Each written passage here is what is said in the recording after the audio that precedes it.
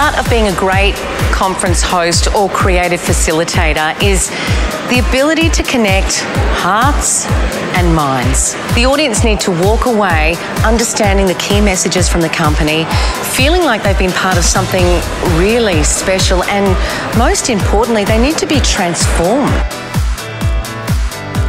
As members of the International Positive Psychology Association, we love to give people tangible tips and tricks that can really improve the quality of their life, both at home and at work.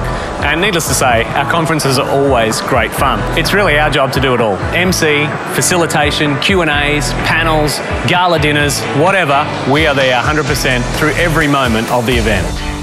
We start working with the companies months before the conference is even brought to fruition. There's a great deal of research that goes into making sure that we understand the messaging that has to land and that we can then craft the most creative way to bring that message to life.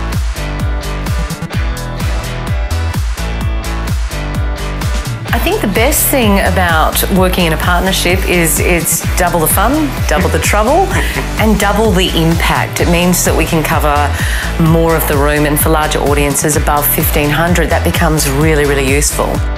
So even though it's serious business, it's important to approach it with a light heart. And the more you can get people laughing, thinking, engaging, having a great time, the more they're learning. Absolutely. I mean, there's proven science behind this. If you can get people relating together and remembering that they're all on the same team, the better the results are going to be for your conference or your event.